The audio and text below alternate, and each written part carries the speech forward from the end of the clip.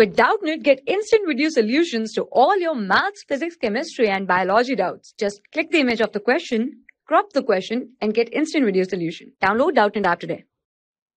The question is, the standard heat of formation for carbon disulphide is given that the standard heat of combustion for carbon, sulfur, and carbon disulphide are minus 393.5, minus 293.72, and minus 1108.76 kilojoule per mole, respectively. So you have to find out the standard heat of formation of carbon disulphide. So the carbon disulphide formation takes place like C plus S2 giving CS2, right? This is how the formation of carbon disulphide takes place, right? So if you have to find out the delta H of formation, that can be calculated as the enthalpy of product minus the enthalpy of reactant, right? So you're given the enthalpy of combustion of the products, and also you're given the enthalpy of combustion of the reactants, right? So if we subtract that, we can get the delta H formation, which means that the enthalpy of formation of carbon disulphide, right? So enthalpy of this particular reaction actually.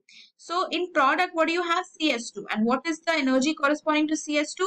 Minus 1108.76 minus.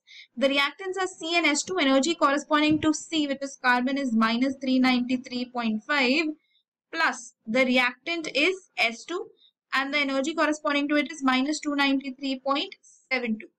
Right, so the delta H of formation becomes equal to 128.02 kilojoule per mole, right?